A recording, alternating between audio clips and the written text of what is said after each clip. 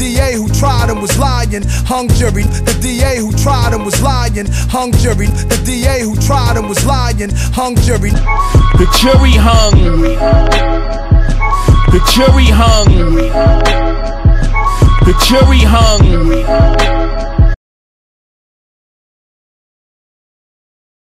And then he shuffled the jury panel in a way where it looked like there were some blacks up there, which would make it somewhere near a jury of my peers, but by the time it came down, those were what they call the sit-ins, and they were pulled off. And the one black woman who was left up there is the one woman who said, this case is a farce, and I know it's going to get overturned, and I don't want to be a part of it.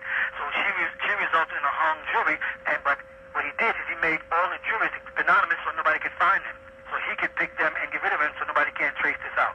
So he set it up like that. So they moved it down there. 11 white jurors and 1 black juror will get the case possibly Monday afternoon or Tuesday.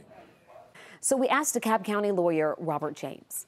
Jurors are human. They're not robots, and they oftentimes can be influenced. I think it depends on the individual juror, and it depends on whether or not the celebrity that shows up on scene is someone that they're particularly influenced by.